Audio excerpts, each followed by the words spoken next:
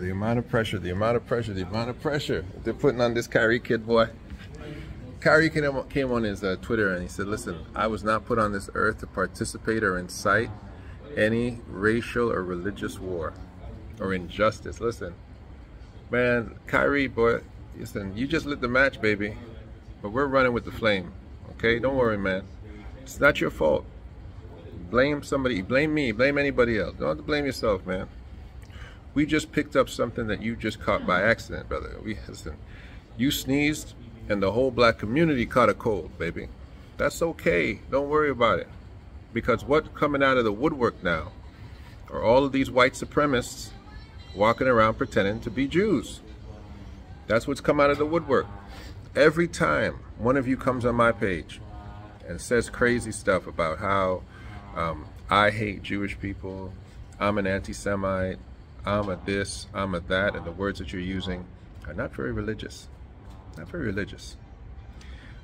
You just show yourself to be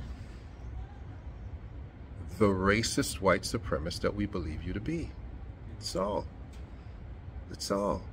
I have Jewish people that come at me very nicely, and I have Jewish people that come at me very wicked and evil. And the ones that come at me wicked and evil, you're the ones we're talking about. That's all. So please keep filling up this page so that we can see you. We can identify you. We can make you a case study. Okay? And I said it in a 1-minute splurt just before because I wanted you to get it. I wanted you to have that as a soundbite for your brain. I wanted it to be on social media. See, sometimes you got to be wiser than the algorithm. You got to be wiser than these people, right? Because they're going to pull little words out of my mouth. They're going to create snippets. And then they're going to create their own narrative. So I did it ahead of time. I created a 1 minute, very simple, ambiguous, I don't hate Jews. I don't hate Jews. I don't hate Jews. See, let this be the real. I don't hate Jews. I don't hate Jews. This is what they got everybody saying on Twitter. So I'm going to say, I don't hate Jews. I don't hate Jews. See, so I've said it multiple times, right? I've put it out there into the algorithm. And so now they can't rewind it back and try to create something else. What is happening is there's white supremacists operating as Jews that hate blacks. But what's happening is there's white supremacists operating as Jews that hate blacks. But what's happening is there's white supremacists operating as Jews who hate blacks. See that? See how I did that? Good. So you can pull out those little sound bites, put them in the places that they need to be so that people understand what we're saying. What is our narrative? That the Afro-Semitic people are true Hebrews.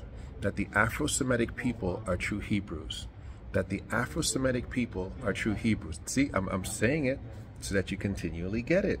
Because you're coming on this particular channel, you've been sent, you've been told, you've been incited, or maybe you've been blessed by the algorithm fairies. But you're here now, and you're seeing all of this traffic, you're seeing all of these comments, you're maybe realizing that some of the comments are things that people have independent thoughts about, and then some of the comments you see are things that you're concerned about. But listen to what I'm saying out of my mouth. Understand? What I'm here to do is I'm here to knock down any false narrative that identifies Afro-Semitic people as not being part of the Israelite family. I'm here to crush it, and I'm here to correct any individual who believes that Gentile lines are part of the bloodline that is consistent with Israel. You can be a convert. Call yourself a convert. So one of the rabbis who's going to be coming on, I won't say his name yet until he confirms, but he was part of the conversion of Amari Stoudemire. This is what he called it. According to Amari Stoudemire, he's already Shemitic. There's a narrative that even Afro-Shemitic people need to be converted to Judaism. No, you can't convert somebody when that's what they are, right? You can continually educate them, you can lift them up, you can show them more information, you can teach them how to read biblical Hebrew, you can do things like that, but you can't convert somebody who is already what they are. And this is where I'm coming from, this is where I am, this is where we live. We live in a place where we're trying to give you the right thing to say. the right narrative. I am Del K. Brereton. I am pro-Shemitic. This is the real spiel.